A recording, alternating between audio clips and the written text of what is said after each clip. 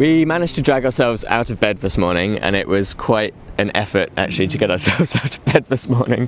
But we sort of forced ourselves because I think this morning is going to be one of our best chances of seeing a decent sunrise of our week up here. So yeah, we'll see what happens. We're at a spot called Faraid Head, which is not far from Cape Wrath, which is on the northwest tip of Scotland. And the reason we're here is that it was a spot I've photographed before. And basically when I was first starting out, I think probably as soon as we got the camera, it was one of the earliest photos I took, which I'll pop up now. Yeah, basically this location has these interesting sea stacks out to sea, which I think are quite photogenic. So I'm going to see if we can get an image of those. And also we've got Faraid Head, which is out behind us, and that's in the direction of where the sun's going to be rising. So I might crack out the telephoto lens and try getting an image of that as well. And also, there might be some seabirds for Hannah to take photographs of. There are some cormorants, but they're a very long way away, so I'm just admiring them through the binoculars. Yeah. Actually, this spot, if you come here earlier in the year, has got puffins as well. It's a great site for puffins. But yeah, not wrong time of year. Wrong time of year for puffins now, they've all left. But yeah, maybe we'll come back another year in the spring and try and do some puffin photography here. Yeah.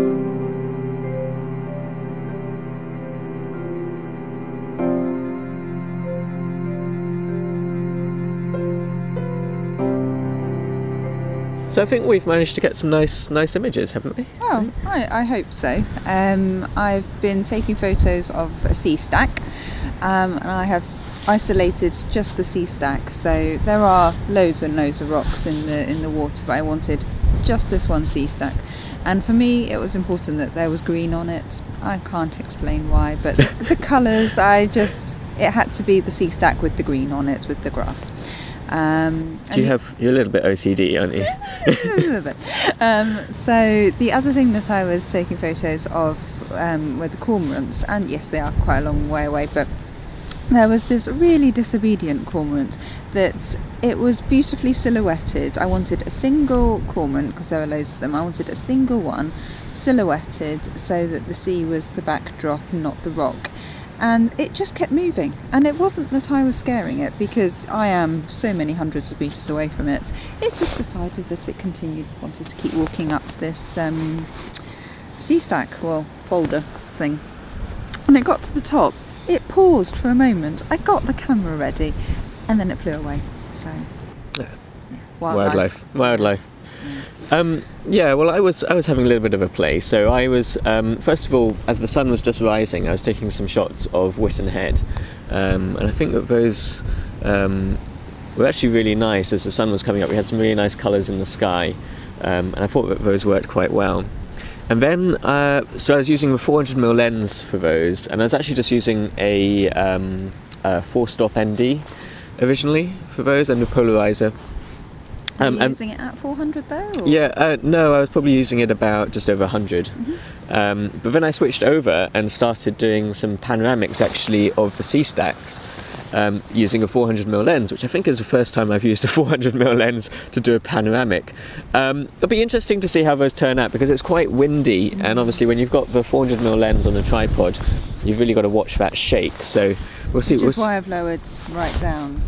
Yeah. I was just trying to add anything to mitigate the wind factor. And also because of that, I didn't use the ND filter, because I wanted to use quite a fast shutter speed, because I didn't want those long shutter speeds to introduce that shake into the images. But I think they might turn out okay. It's hard to tell on the back of the camera. It's hard to tell until you blur it up on the screen whether they're sharp or not. But just as an interesting exercise in using a 400mm lens to do a panoramic, which sounds a bit absurd, but I think it worked quite well, because that's what I did at Balnakeil. Yeah, because it's basically isolating out the sea stacks and zooming in quite close, because they're obviously quite far away. Oops, I'm falling over. They're obviously quite far away, but to try and isolate them with that longer focal length and then create a panoramic with them. That makes perfect sense to me. Yeah, exactly. Yeah. So I'll be interested to see how those turn out. I mean, panoramics, you can never tell how they're going to turn out until you're in post-processing. Yeah, exactly. Yeah. But we'll see. I think we might work. And then finally, we had some really nice sun rays coming out over Whitton Head. So whilst you were taking photos of the cormorant, I was again actually I was using the 24 to 105 mm lens, and I had it zoomed in about halfway. And I was taking photos of the headland. And we had these rays of light coming down across the headland, which just looked amazing. But also there were cormorants flying around. So what I was trying to do was capture the headland with sort of silhouetted cormorants flying in the foreground. And I think I managed to get a couple of images. Yeah. So I was just using the polarizer for that, no ND filters at all. And yeah, I think we've got some nice images. Worth getting up at. Definitely worth silly o'clock in the getting morning. up at silly o'clock in the morning.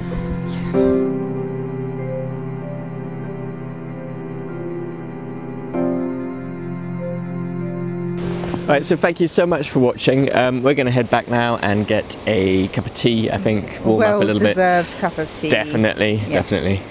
So yeah, thank you for watching.